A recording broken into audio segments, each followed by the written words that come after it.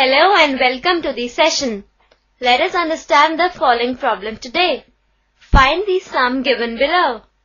We have 34 plus 32 plus 30, so on till plus 10. Now let us write the solution. Here, A is equal to 34. D is equal to 32 minus 34, which is equal to minus 2. And An, that is the nth term, is equal to 10. Now we know that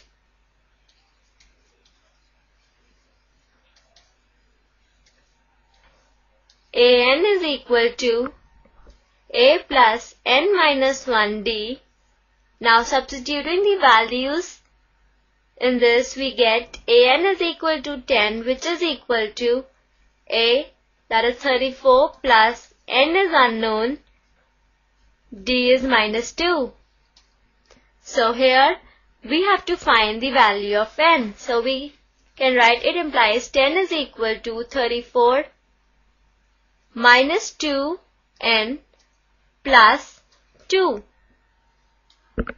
which implies 2n is equal to 34 plus 2 minus 10, which implies 2n is equal to 36 minus 10, which implies 2n is equal to 26, which implies n is equal to 13. Now we will find the value of sum. So sum is equal to n by 2 multiplied by a plus an. Now n we have taken out to be 13, so 13 by 2, a is 34 plus an is our, that the nth term is 10. Now solving this we get, which is equal to 13 by 2 multiplied by 44. Now here we see that this gets cancelled by this by 22. So it is equal to 286.